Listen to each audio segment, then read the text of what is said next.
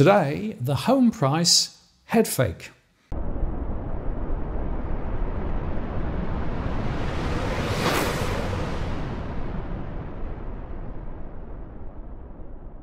Hello again, it's Martin North from Digital Finance Analytics, one latest post covering finance and property news.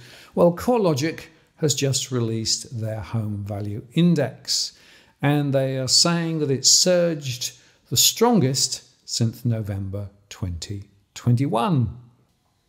And they said CoreLogic's National Home Value Index recorded a third consecutive monthly rise, with the pace of growth accelerating sharply to 1.2% in May. After finding a floor in February, home values increased 0.6% and 0.5% through March and April. Sydney continues to lead the trend, posting a 1.8% lift in value over the month, recording the city's highest monthly gain since September 2021. And since moving through a trough in January, home values have risen by 4.8%, or the equivalent of about $48,000 in the median dwelling value.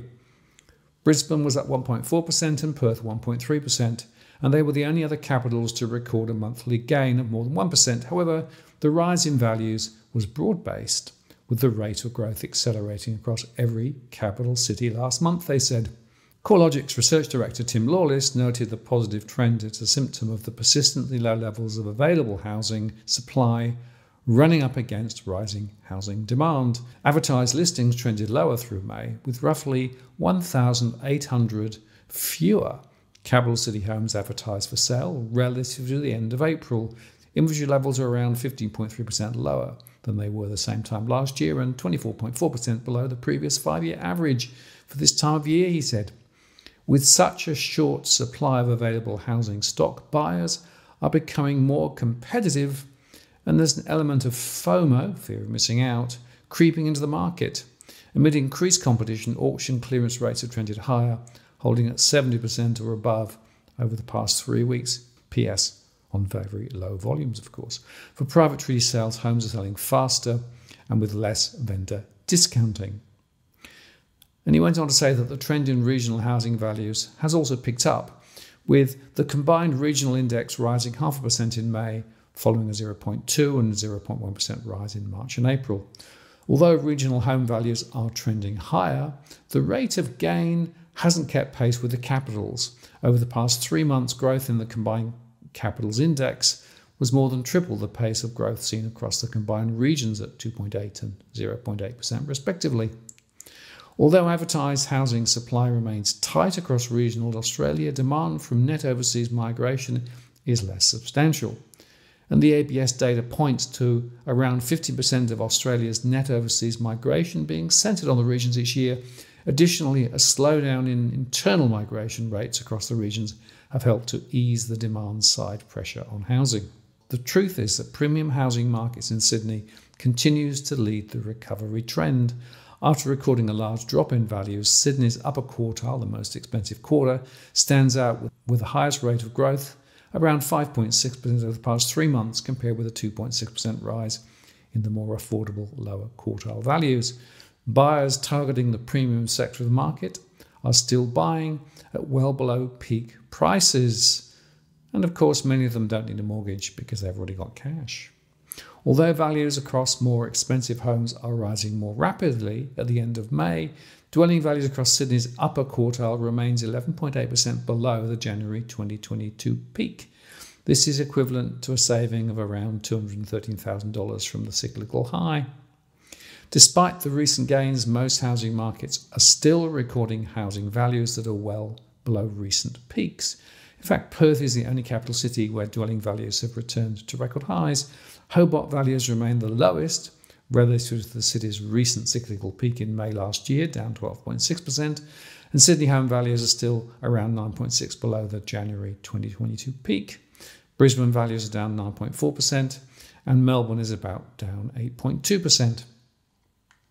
The number of homes advertised for sale fell further in May.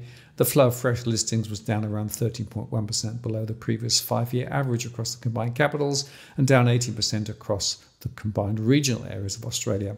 Every capital city apart from Darwin and Canberra is recording a new listing trend that is well below the previous 5-year average, and total listings are also trending lower as buyer demand outstrips the flow of new stock on the market. Estimated home sales have shown some subtle upward movements, with the number of capital city dwelling sales rising over the past 3 months to the highest level since July last year.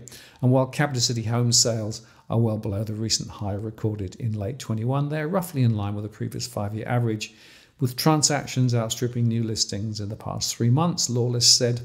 At the national level, we've seen an average of 35,143 new listings added to the market over the past 3 months.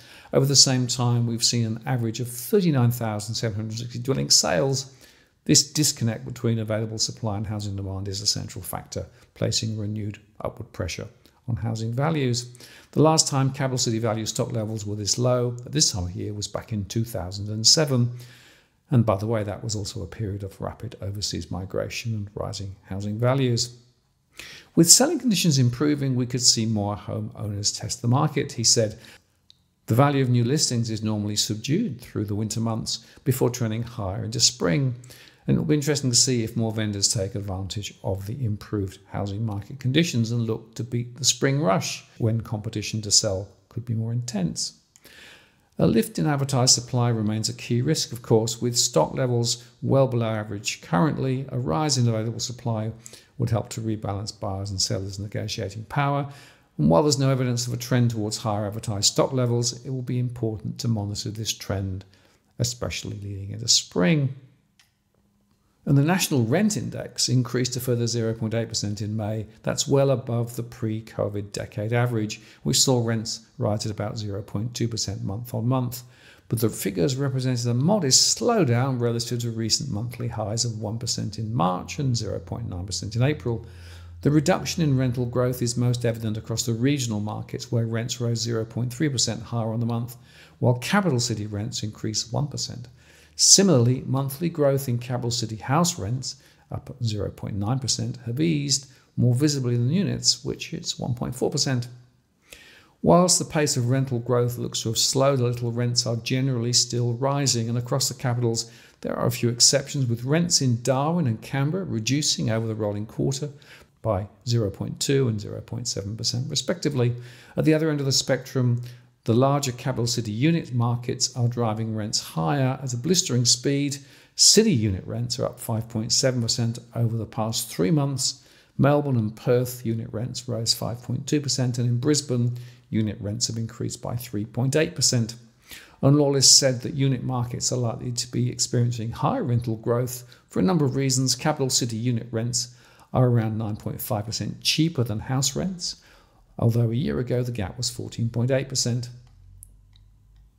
And there is also the additional demand for higher density styles of rental accommodation linked to the return of foreign students and overseas migrants, with regions popular with recent migrant arrivals tending to be high density. Finally, rental demand in inner city precincts may be seeing an increase in popularity as workers return to the office and CBDs become more vibrant, he said. While rental demand remains high, we aren't seeing much sign of a supply response.